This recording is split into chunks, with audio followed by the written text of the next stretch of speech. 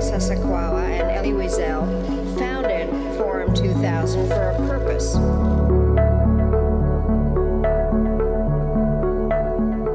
have to use the past for not becoming our children's future. Thank you very much. I am honored to be here, and I want to thank President Havel for convening another extraordinary gathering of Forum 2000. So those people, they are please now think more seriously, and we should develop new ideas, and then important is implementation.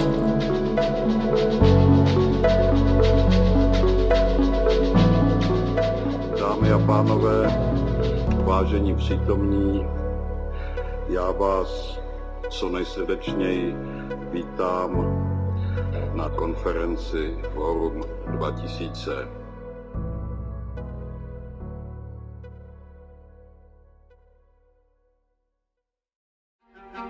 The world is upside down. How should we put it back together? Are we able to act responsibly? Can we work together, play by the rules, and restore solidarity? Let's use this crisis as an opportunity. A new world emerging? Watch the online Forum 2000 conference, October 12th to 14th.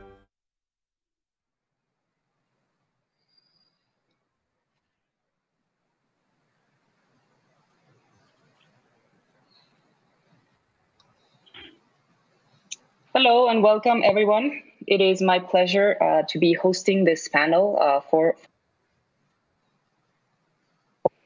and platform to promote democracy and young democracy, support civil society, respect for human rights and tolerance, cultural and ethnic tolerance in young democracies. So without further ado, I would like to introduce our panelists, where today we will be discussing a very interesting topic regarding populism.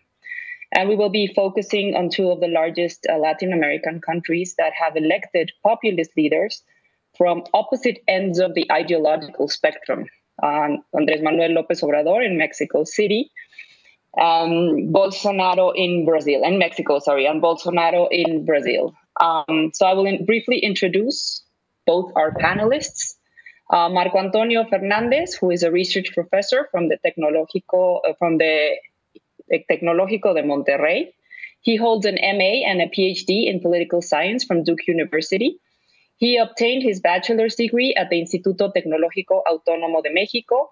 He currently works as a research professor at the School of Government and Public Transformation at the Tecnológico de Monterrey, where he coordinates the Initiative for Education with Equity and Quality, and an associate researcher at Mexico Evalúa, where he coordinates the anti-corruption and education program. He specializes in both education and it is also my pleasure to introduce, and I hope I pronounced this correctly, Sergio Fausto, who is the General Director of the Fernando Enrique Cardoso Foundation in Brazil. He is a contributing expert for the Latin America Initiative and Executive Superintendent of the Fundação Instituto Brasil Enrique Cardoso, a think tank and presidential library founded by the former president of Brazil. He co-directs Plataforma Democrática, an initiative devoted to strengthening Latin American democratic institutions and culture, and is co-editor of the book series O Estado da Democracia na América Latina. He is also a member of the GACINT USB, a group that brings together academics and policymakers to follow and assess international relations at Universidad de São Paulo. Fausto is a contributor to O Estado de São Paulo, one of Brazil's leading newspapers, and frequently comments on domestic politics and international affairs in the media. So let's briefly begin. We have many issues to cover, a lot of material to cover, and we have little time. So I will begin just giving a broad scenario, and I would like just to take the take on both of you. Just as an introduction, what elements explain the rise of these two populist leaders in both Brazil and Mexico, and in allowing these populist and personalistic leaders to come to power? who were the main supporters that voted for them in the electorate? And do you see any change in their basis of support over the past years? Please, Marco, can we begin with you? Yes, of course. Thank you so much. Well, I think that above all, I mean, the big victory that President López Obrador obtained in the summer of 2018 is a mirror of different factors, among them profound dissatisfaction with democracy and the then ruling party PRI and the former ruling party PAN, high levels of corruption that have increased public anger, a problem of a politics of resentment in that sense, because we have seen that despite economic reforms in the country established for the last 20 years, the changes in the figures of poverty levels have not been quite substantial. So in that sense, I mean, he took advantage of that anger and disillusion with other parties, and basically had a huge victory, obtaining majority in Congress and in the Senate, and in fact having strong majorities in several of the state congresses that also had elections back then. I mean, among when we observe the characteristics of the electorate that supported him, he had a huge support among the young people. He had support both of people with high degrees of education and low degrees of education. And for the first time, I mean, contrary to his previous attempts to obtain power, he even had very good numbers, not only in the traditional support bases of the south of Mexico and the center, but also in the north. And I think that this big victory is like a mirror of these factors that I just mentioned. And do you see any changes in their support, in the basis of support of López Obrador over his past 2 years in power? Well, what we have seen in different surveys is that, for example, the presidential approval has been going down. In fact, I mean, in comparative perspective, he has even lower levels than one of the former presidents that he has a deep conflict with, Felipe Calderón, similar levels of a presidential approval that of Vicente Fox. And we are observing changes in the composition of the support base. I mean, particularly among those highly educated that have not doubt on supporting him. Well, there is a growing dissatisfaction with him, and he's consolidating his bases with the people of lower income in Mexico. Okay. So Sergio, the case for Jair Bolsonaro is different, right? Because he's a radical right. How do you explain his rise to power and the role of the party system, as we know that it's very fragmented in Brazil? All right. First, thank you so much for the invitation. It's a pleasure to be here with you. Well, differently from the case of Manuel López Obrador, Bolsonaro was elected by a tiny party. Right, Lorena had structured itself before the election. Bolsonaro was sort of encapsulated by a very tiny party at the last minute and was elected in the second round to the presidency of the Republic of Brazil. His elections is the result of various crises, and I would highlight the following. First, the crisis of legitimacy of the political system. one should remember that the Brazilian political system was severely hit by a corruption scandal and the investigation of the Lava Jato led by federal prosecutors. And that the corruption scandal was something that hit the political system across the board. So all major political systems, all major political parties were hit by the corruption scandal, favoring the case of an outsider like Jair Bolsonaro. So, crisis of legitimacy, corruption. Second, economic crisis. Brazil entered recession in 2014, and it was the deepest and longest recession ever registered in Brazil. And Bolsonaro was elected in the wake of this crisis. The economy was already picking up, but in a very slow pace. Third crisis, the one I would put it that way, was the perception of a moral crisis, the dissolution of family values that led to a conservative backlash mobilized by the evangelical churches in Brazil. The evangelical churches are growing steadily in Brazil in the last many years. But for the first time ever, they unified around one candidate to the presidency of the Republic. And that candidate was Jair Bolsonaro.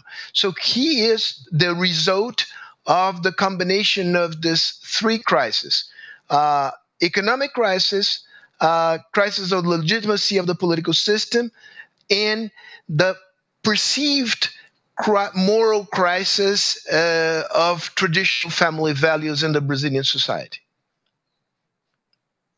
And I'm going to ask the same thing that I asked to Marco. Do you see any movement in the support basis of Jair Bolsonaro over the past few years?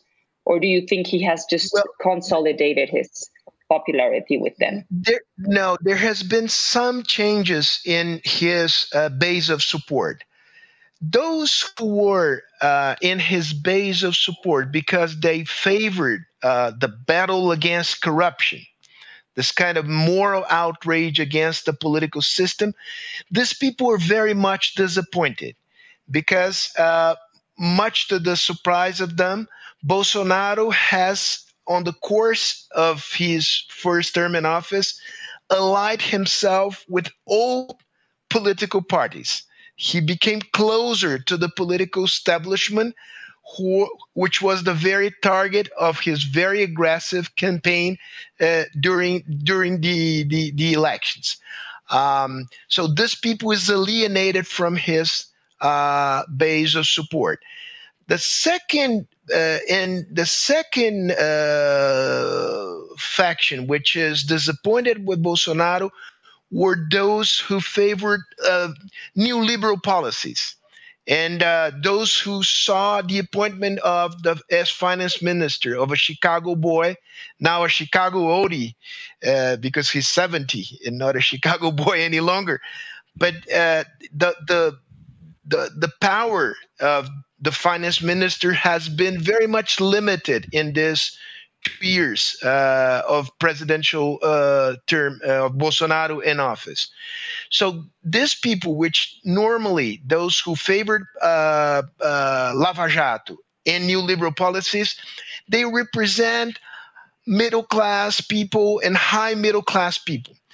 And but what has happened is Bolsonaro has now penetrated more popular sectors of the electorate, and his core constituency is formed by evangelicals, and evangelicals represent around 30% of the Brazilian population nowadays.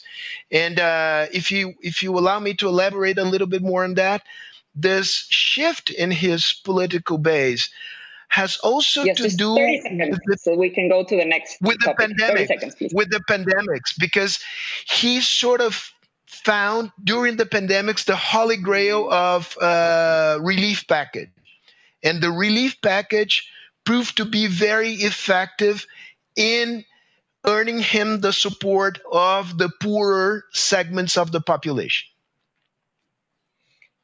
Before I go into the pandemic, because apparently for Bolsonaro, as you say, it represents sort of, it has become an opportunity or to reach out to different segments of the population, right?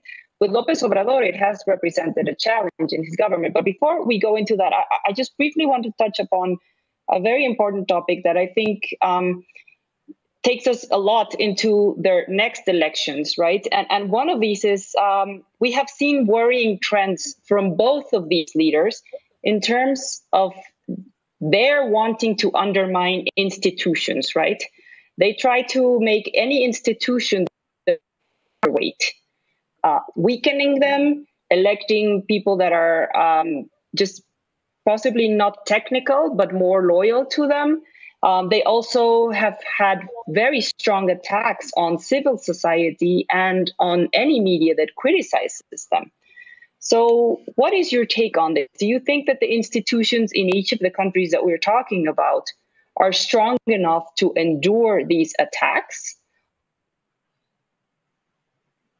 A crisis of these institutions. First? So Marco, please.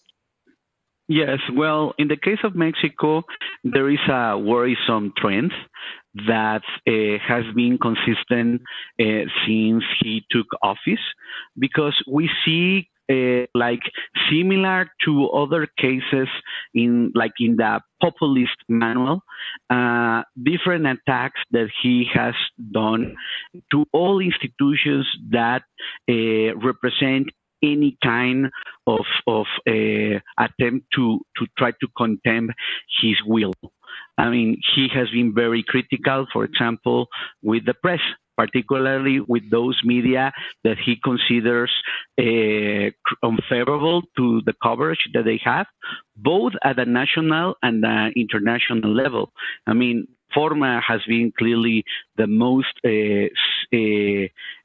seen target of his attacks, but he has attacked Proceso and other and several other main newspapers. But he has also been very critical with the Financial Times, the New York Times, the Washington Post. Then he has been consistently attacking civil society organizations. Even in his last attempt, he used, similar to what we observed, for example, in Hungary, this conspiracy theory that the international organizations, foundations were channeling money to these civil society organizations to post key projects of his government.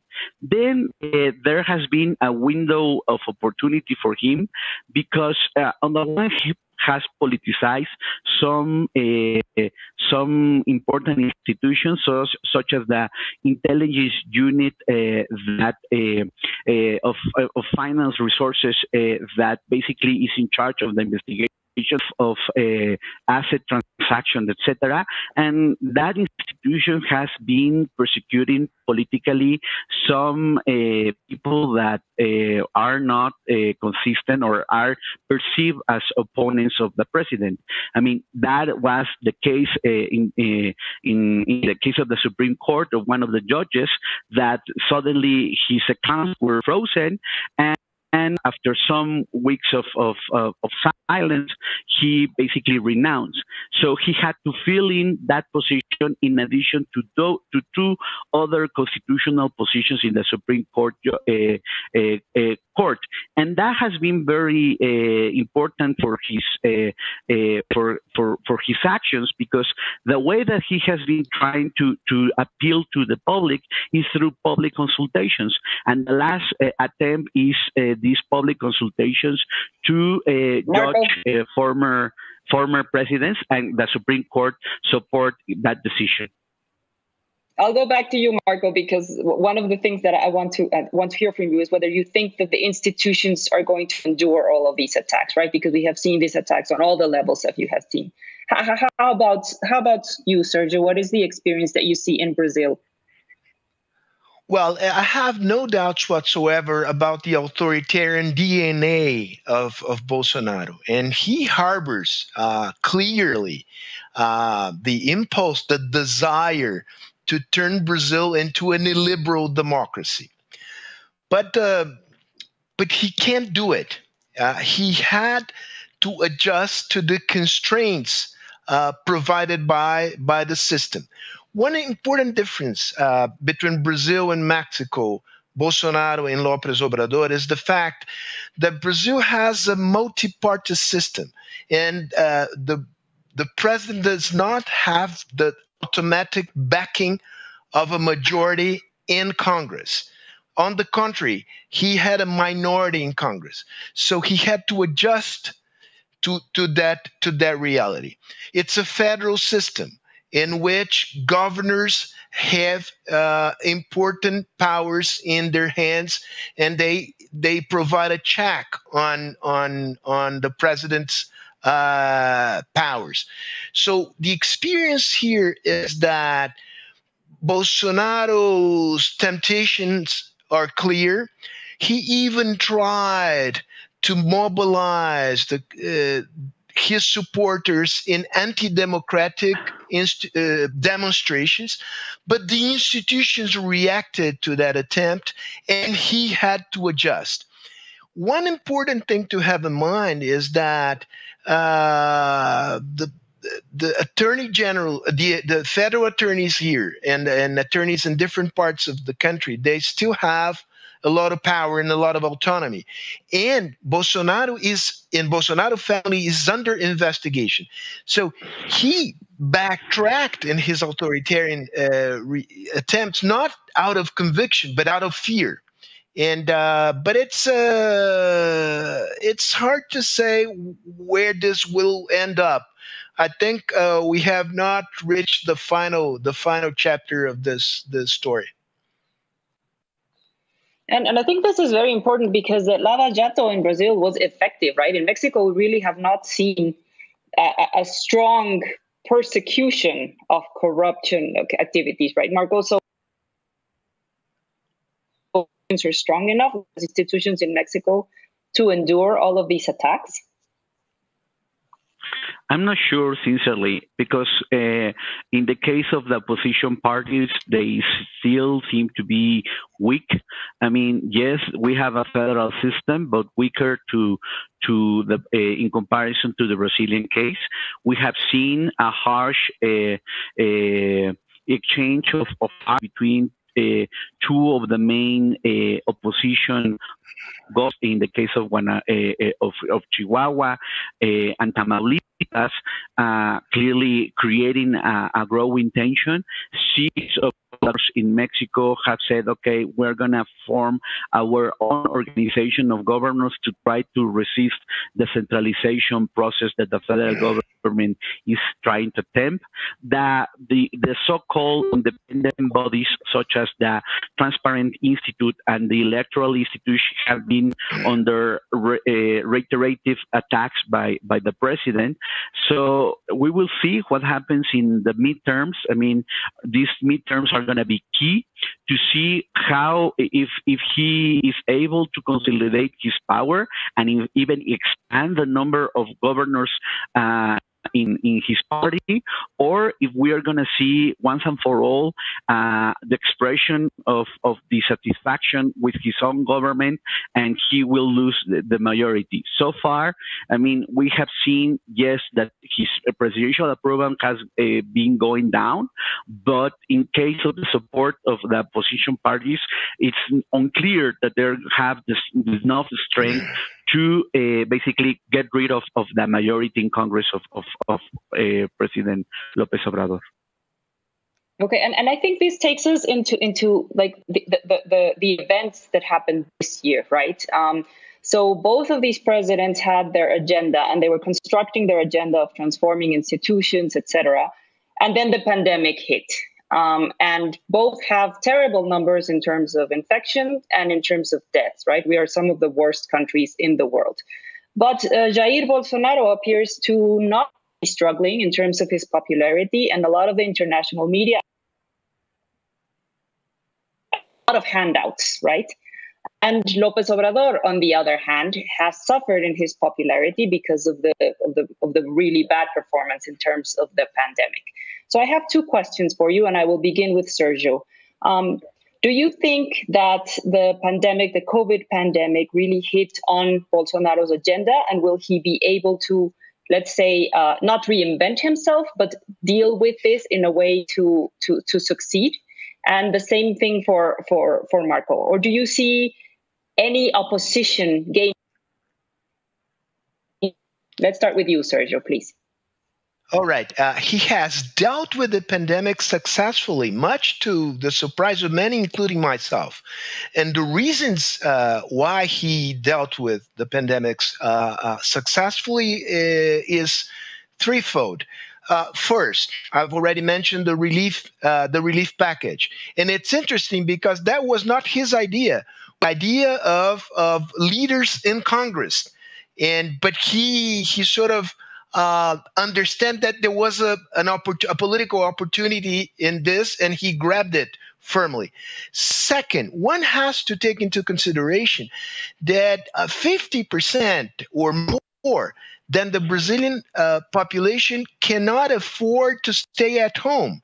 So the attitude, the posture of Bolsonaro of sort of negating the seriousness of the pandemics and being very much antagonistic to stay-at-home orders determined by governors turns out to be beneficial to him. And third, the very process of normalization of his administration. That is to say, less radical rhetoric and trying to build a majority in Congress and to adjust to the old and tested tactics of Brazilian politics. These three factors made him successful in dealing with the pandemics. So far, it remains to be seen whether this is sustainable over the years. There is a tremendous fiscal restraint, just to mention one thing, to keep the relief package at the same level that it has been kept since the beginning of the pandemics. God only knows what will happen when the relief package is partially taken from the poor people.